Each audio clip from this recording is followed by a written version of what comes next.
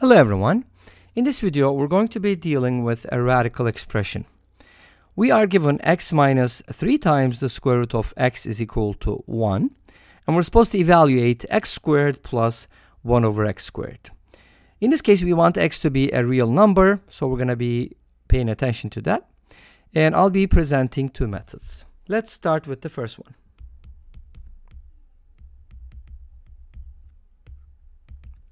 For the first method, I'm going to solve the quadratic. Did I say quadratic? Radical. I meant radical. But you get the idea. I'm going to solve the radical equation. So this is my equation. And I'm going to use substitution. So let's go ahead and call square root of x t. So we can write this as t squared minus 3t minus 1 equals 0. This is a quadratic equation. One thing to be careful about is x needs to be greater or equal to 0. And t needs to be greater than or equal to 0. Because we said that x is going to be a real number. So x is greater or equal to 0, t is greater or equal to 0. Under those conditions, I can just go ahead and solve this using the quadratic formula.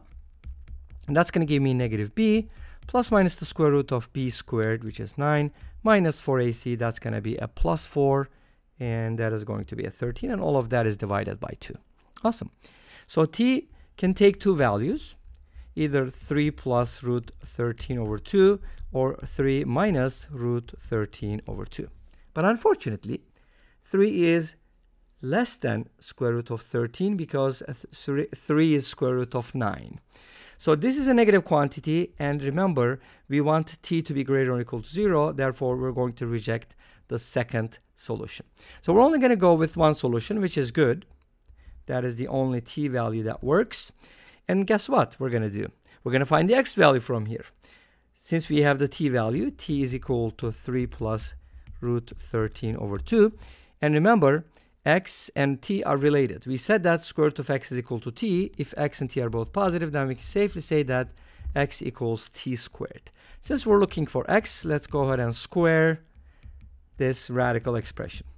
3 plus root 13 over 2, I'm going to square that. And to square that, I'll just square the numerator, right? 9 plus, their product is going to be, or I can just square root, I can square the square root, plus 6 root 13 over 4. And now this can be written as 22 plus 6 root 13 over 4, but I can divide everything by 2 and write this as 11 plus 3 root 13 over 2. So that's going to be my x value.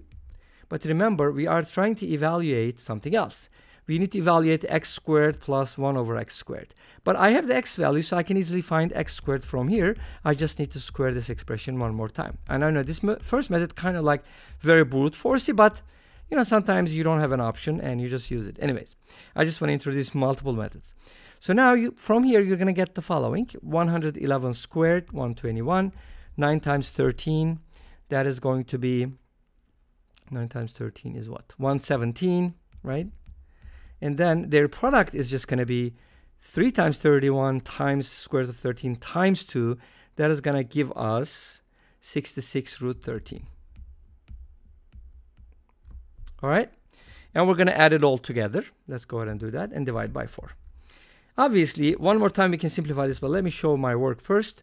So when you add these two numbers up, you're going to get 238 plus 66 root 13 over 4. This is x squared. Let's go ahead and simplify. Divide everything by 2. That you're going to get 119 plus 33 root 13 divided by 2. Now let me give you 1 over x squared real quick, but here's what you're supposed to do. You just flip the fraction, and I got to tell you something here, a secret. When you multiply this by the conjugate, you're going to get a 1 at the bottom. Why? From difference of two squares. Actually, not a 1, but a 4. So anyways, so here's what happens. When you multiply these, you're going to get a 4. They're going to cancel out. We're going to end up with a 2. So here's to keep a long story short, x squared and 1 over x squared are just conjugates. Make sense? Okay. So this is my 1 over x squared, that's my x squared, and I'm going to add those together. Let's go ahead and do it. X squared plus 1 over x squared. I'm just going to add 119 plus 33 root 13 over 2 plus 119 minus 33 root 13 over 2. And when I add these up, 33 root 13 is going to cancel out. I'm going to have 119 plus 119, which is 2 times 119, divided by 2 is just going to be 119. And that's going to be our answer. And this brings us to the end of the first method. And let's go ahead and talk about the second method now. My first method is a little brute forcey, so for my second method, we're going to do something smarter. X minus 1 is equal to 3 square root of. By the way, I just wanted to add a real quick remark here. Remember how we solved the quadratic here? You could also do the following. You could just isolate 3 root x and then square both sides, and you could solve the quadratic equation that way too. Same thing. No big deal. Now, for the second method, here's what we're going to do. We're going to divide by square root of x. Why are we doing it? It's going to become clear in a little bit. Of course, x does not equal 0. You know that, right? If x is equal to 0, it's not going to work.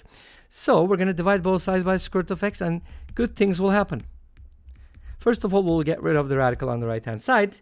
And second, we're going to have a nice expression when we separate these. Let's go ahead and split it up. X over root x minus 1 over root x equals 3. But what is x divided by square root of x?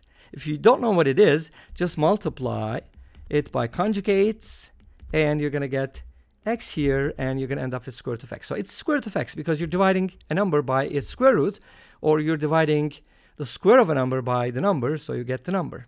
I hope that makes sense. So this is square root of x minus 1 over square root of x equals 3. What am I supposed to find? X squared plus 1 over x squared. Let's go ahead and square both sides. Okay. If I square both sides, I'm going to get something nice. A squared plus b squared minus 2ab. You know the story, right? Minus, the good thing about these kinds of expressions is 2ab, the square root of x cancels out, so we just end up with a minus 2, which is really cool, right? And that is 9. Add 2 to both sides, you get x plus 1 over x, which is cool, but I do need x squared plus 1 over x squared, so let's go ahead and square one more time. And that gives me the following. Same method, same thing. 11 squared is equal to 121. Subtract 2 from both sides. Surprise, we get the same answer. Shouldn't be a surprise, right? All right, great, awesome.